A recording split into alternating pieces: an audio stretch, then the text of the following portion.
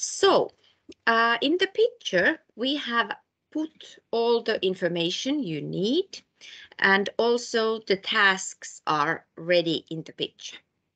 So there are different ways of using this picture. So you can use a flipped classroom learning. So give the task for the pupils before they participate your lesson, so they can do the exercises in home, and then you can go in the more deeper themes you decide with the children. Or then you can take this individual task when you are with the children in a classroom. So they can be in pairs or by individuals and do the task, and then you gather together.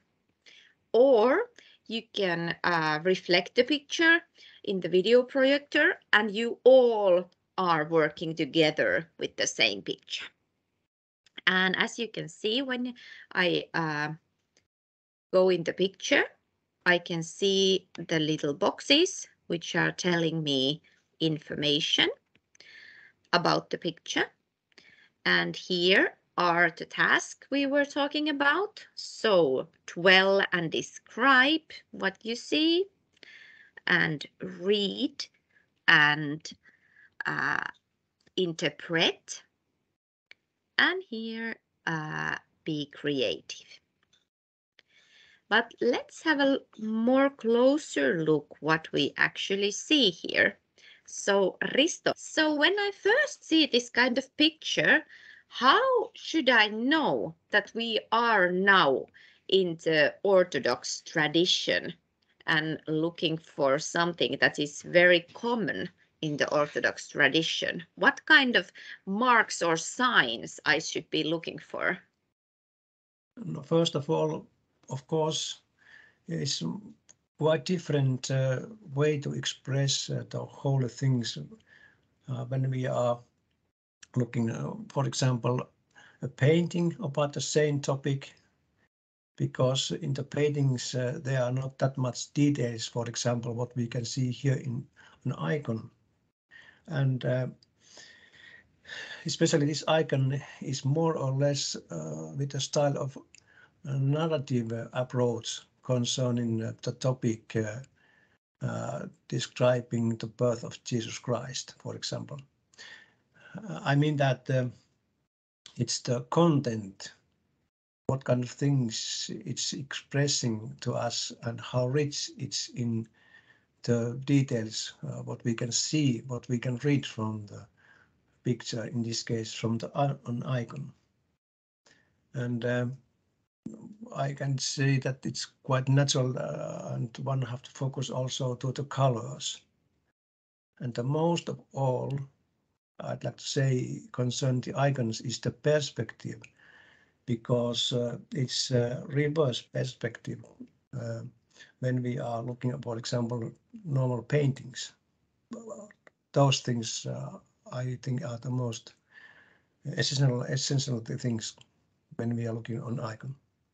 Yeah, as we can see, there's a lot of happening in that icon.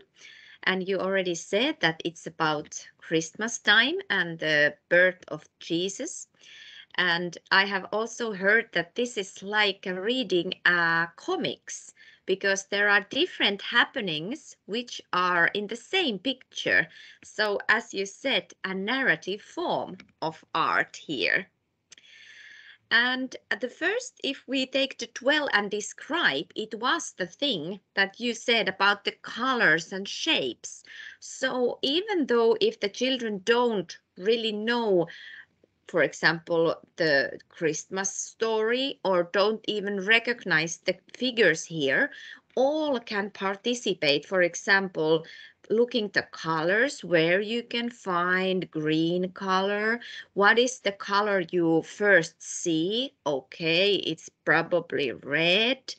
And where do you can find something which is holy color? So can you find gold in the picture?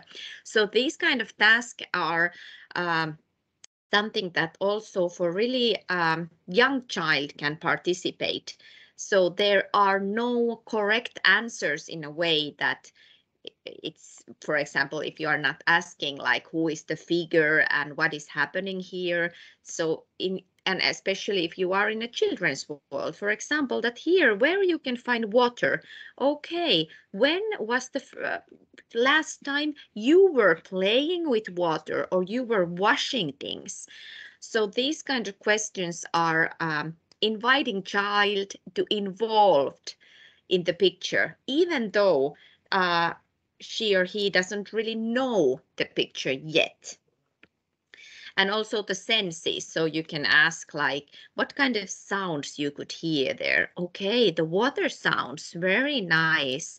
Okay, what about when you are riding a horse? What kind of sound you can hear? Okay, let's make that all together. So that might be a good start before we go in deeper in the picture. But then now with you, I think we go that read and analyze tasks. And maybe we can start in here. When you are pointing that point, you can see the 3 men riding the horse, and those are those so-called 3 wise men from the East, how it's described in the Bible, who have heard about something has happened in Bethlehem, and they are following the star as they were told. And so the way close to the place where there was a newborn baby in a cave. And that information can be found in here, but unfortunately in Finnish at the time.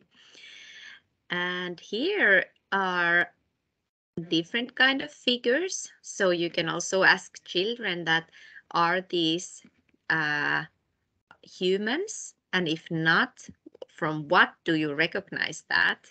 Those are angels who are glorifying, and actually those angels told to shepherds a little bit down below. You can see it there, and shepherds were very astonished what they are seeing there, and what the angels, how the angels glorify the thing what has happened. And here we can see the Star of Bethlehem, which is above the baby Jesus. And this is interesting because many times in the Western art, this shelter for the animals is a little different. So maybe you can tell a little bit this, why is it in a cave? During those times, around Bethlehem, there was a lot of caves, and most of those were mentioned to be as a shelter place for the animals. And as we know from the Bible, from the Gospel, when Joseph and Mary entered to the Bethlehem, all the places, how to say, normal places to be there overnight, they were occupied, and that's why they just find only one place where they can go. That was a cave, and where there also were some animals inside that cave. Yeah. And as you mentioned, in the Western art, it's mainly a normal, how to say, cow house or shelter, just like a building. Yeah, exactly. And I think because if it's said to be a shelter of animals, and I think this tradition is more real because the shepherds were close to the animals, and there wasn't really these kind of cow houses during that time. So this might be, if you are looking in the historical critical sense of that time when Jesus was born, this might be closer than the building built from woods or rocks, as it many times in the Western art. We can see a little bit. Do you want to tell something about Mary? And the interpretation for this position of Virgin Mary is that she like to emphasize, or in the icon theology, this emphasize that she is not the key person in this icon. the key is, of course, the newborn Jesus Christ. When we are looking for Joseph, we have to go in the lower part of the picture. So what is happening in here?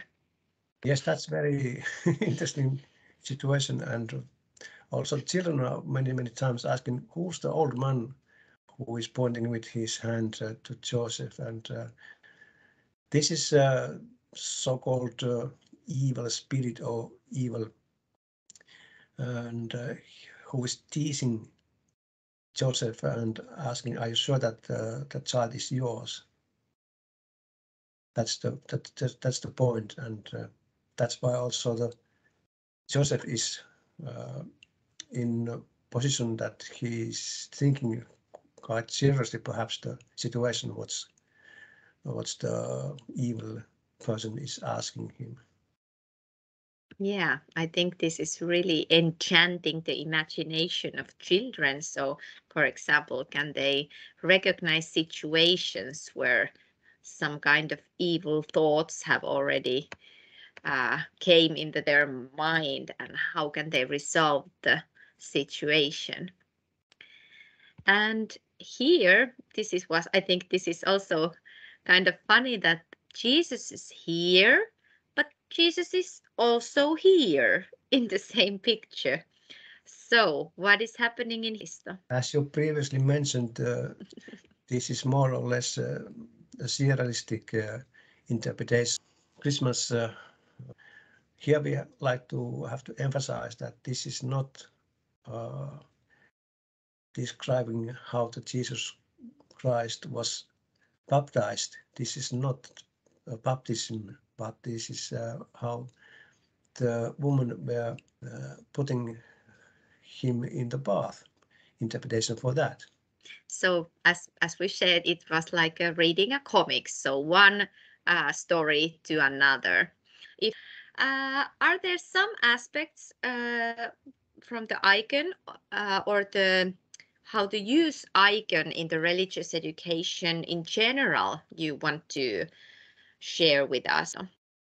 Of course, an icon overall is interpretation or expression of the Holy Bible, of the events what has happened to the times when the apostles and other people were living on those times. And we can say that there are icons from both of the things or from the persons, but in the church here we are having most of all icons concerning what has happened to Virgin Mary, or what are telling about things concerning Jesus Christ.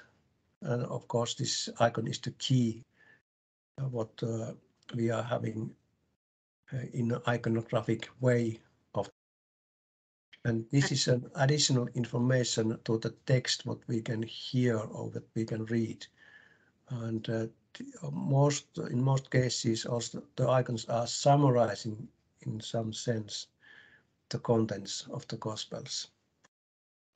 And if I have understood right, in the Orthodox religious education, icons are really in the center of the pedagogy. So you are using a lot of pictures and use them in the really holistic manner so that children are able to read the images for the churches, for example. Am I right? Sure.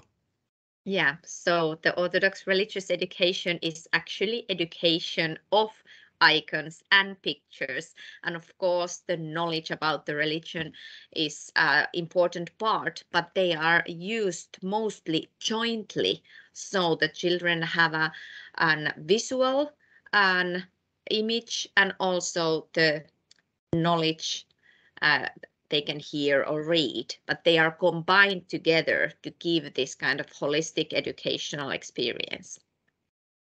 That's right, and also they are supporting the church hymns. We can listen a church hymn, and as you mentioned, that's the holistic way to handle the contents in our education. So all the senses, you can hear, you can see, And yeah, then I'm pretty sure that you have more those meaningful experiences than just reading a book. Okay, so hopefully we were able to inspire you to use the pictures in your teaching, and hopefully we were able to give you some examples how we use the pictures in the religious education in Finland. So good and inspiring moments for you with the pictures in the educational settings.